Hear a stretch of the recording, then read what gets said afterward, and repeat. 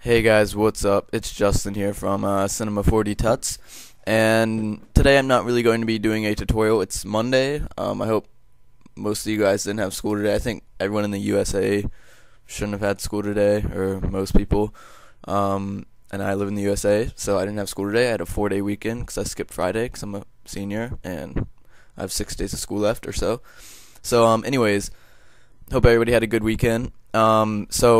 This isn't really going to be a tutorial. It's just going to be showing you some of the I guess aspects that a lot of people don't really know about Cinema 4D.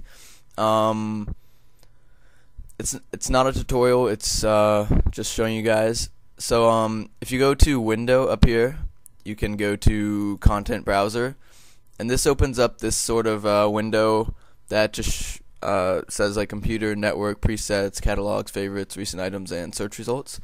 If you go to presets, there is a ton of stuff that I'm sure a lot of you guys didn't even know about. If you do know about this already, you can stop watching the tutorial. It would be rather pointless, or not tutorial, but tip, I guess.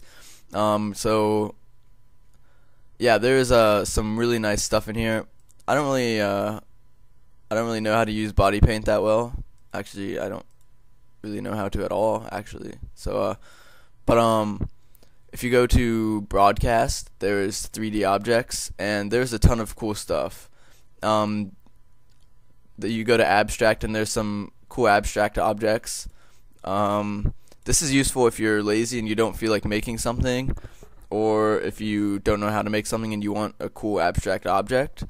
I'm not saying this is a way to like bypass not being good at Cinema 4D and just using presets for everything, because that's not what you should do. But this is useful for a lot of things. So just go to abstract, and you have to double click on it, and you have the object. That's all it takes. Then when you render it out, you have that cool object. Yeah, let's see, go back to, not object manager, content browser, and you have these cool objects, and then you can go into business, and you have a bank vault, and these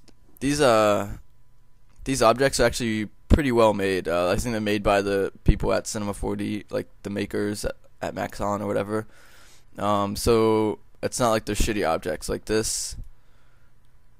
Oh, I didn't remove the other thing, but there's just some cool stuff. It is really useful if you don't feel like downloading or modeling on your own. If you don't feel like modeling an object on your own, or downloading an object from a website, then there's a lot of cool stuff in here. There's not just business stuff. You can go to celebration. There's this cool shit.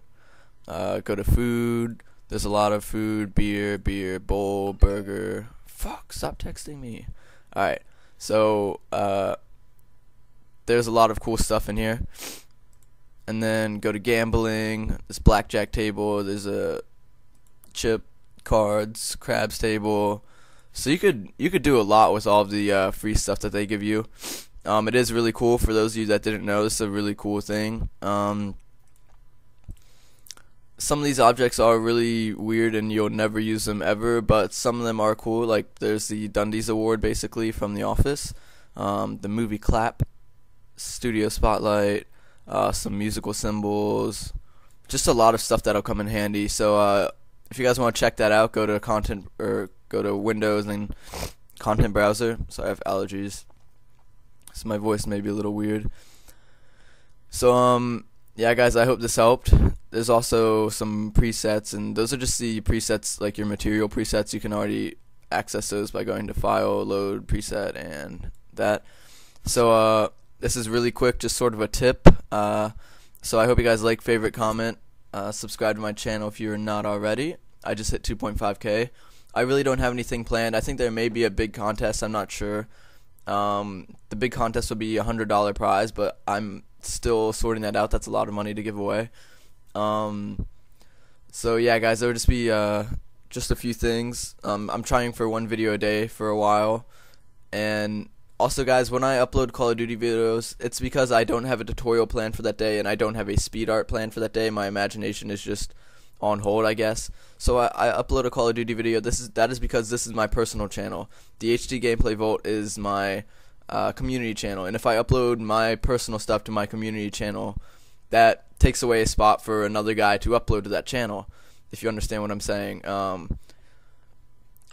I try and help out a lot of people on that channel by uploading their videos. I know the channel doesn't get that great of views, but yeah, so basically if I upload my stuff, my personal stuff, to my community channel, then I'm taking away a spot from another guy, if that makes sense to you guys. So anyways guys, like, favorite, comment the video, and peace.